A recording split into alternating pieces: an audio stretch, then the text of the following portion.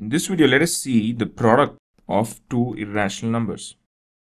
Let us consider a quick example. Let us find the product of root 2 and root 3. That is, root 2 into root 3 is root 6, which is irrational.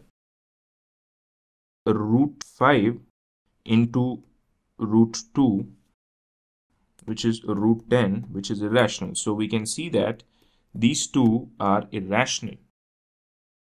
But let us now consider the product of root 18 and root 2, which is nothing but root 18 into root 2, which is root 36, and root of 36 is 6, which happens to be a rational number.